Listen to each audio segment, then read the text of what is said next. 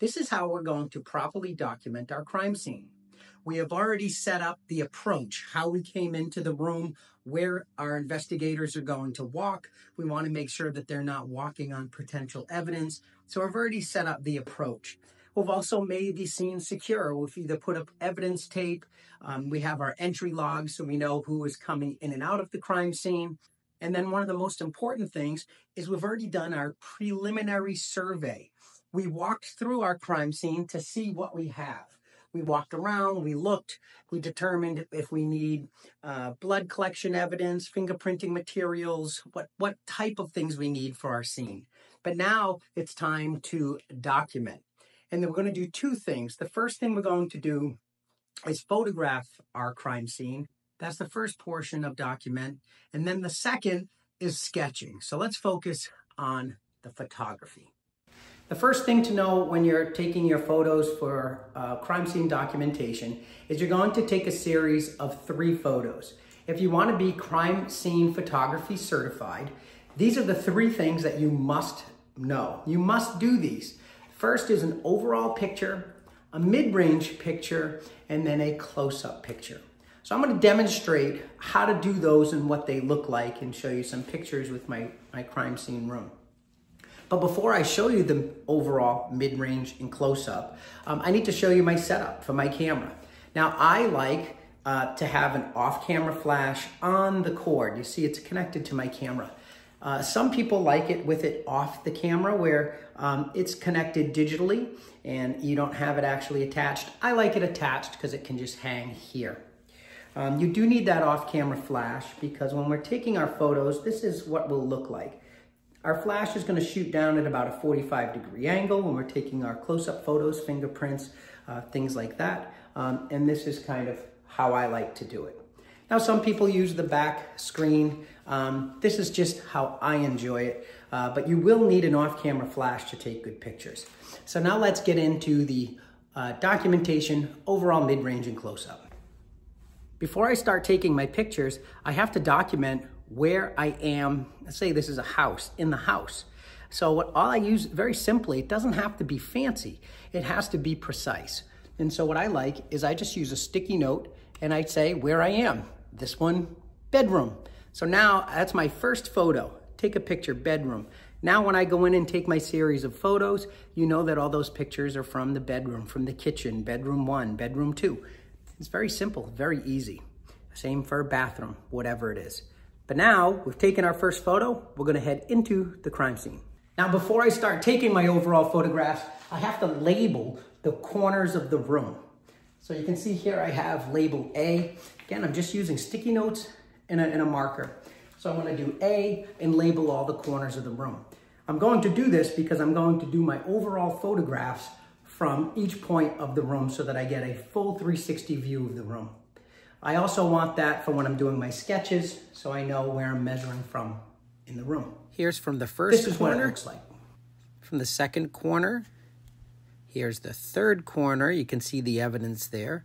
The fourth corner. And I also did one from the door just to capture everything. Now that I took my overall photographs without the placards, the evident markers, now I'm going to go back. I'm going to do overall photographs. All right, here we go with again. The evidence markers. See, I zoomed in a little bit for you so you can see the placards, but I'm just going around the room just like I did with the others. Each corner of the room, documenting each, and here's the last one from the door. So now I have my overall photographs. Your overall photographs are just to show the jury the crime scene. Try to get as much as you can. It's just to say, hey, look, this is the crime scene. This is what it looks like before I've processed. You're just giving them an overall picture, an overall view. Now, the next series of photographs you're going to take are mid-range. Mid-range photographs are the most difficult to take.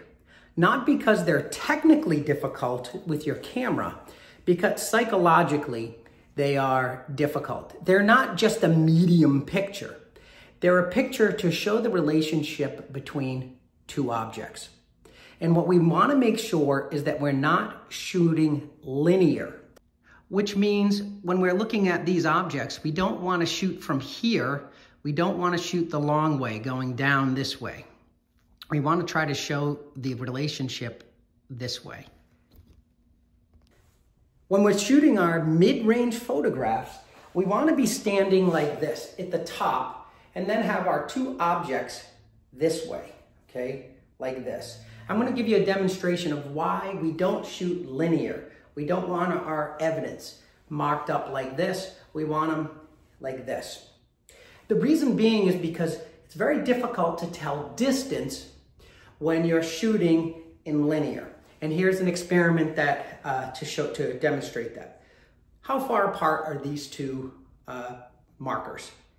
They're about a foot or so. You can see that. Now, if I turn them like this, can you tell how far apart they are? If I stretch them all the way out here, look at that. You can't tell the difference of the distance. So when we're shooting our mid-range photographs, we want to have a solid object, a wall, or two pieces of evidence, and we're going to shoot at the top of the triangle. So I'm the camera, I'm shooting in between. Why I said that this is a difficult picture to take is because our camera is, like I'm looking at the camera here, is actually focused at nothing, but I'm making sure that these two objects are in place. That is a mid-range photograph. Let me give you an example of a mid-range photograph. This would be a mid-range photograph. I'm trying to show that there's a distance between evidence number 8 and evidence number 6. This is a mid-range photograph. Now, the final series of pictures that you're going to take for documentation are your close-ups. You are going to need a scale, something like this.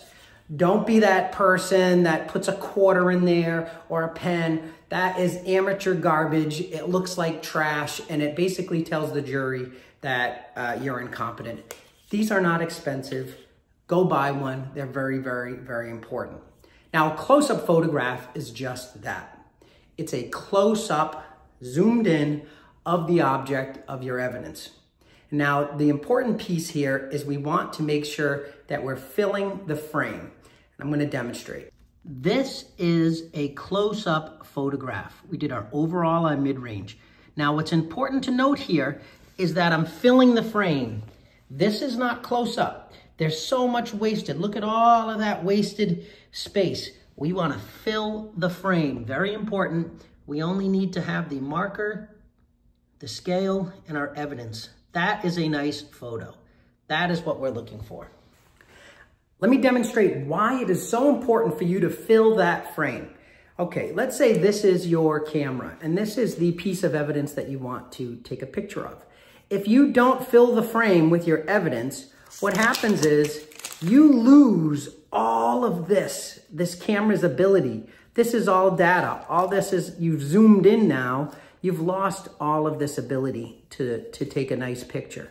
That is why you must fill the frame. There's nothing in the camera that should be in there that you don't want. It's really important to control your background. That is how we document our crime scene. Now remember, we're going to do an overall with our placards and without our placards. We're going to do mid-range, and remember, standing at the top of the triangle, not linear, and then do a close-up where we fill the frame. And that's how you document a crime scene.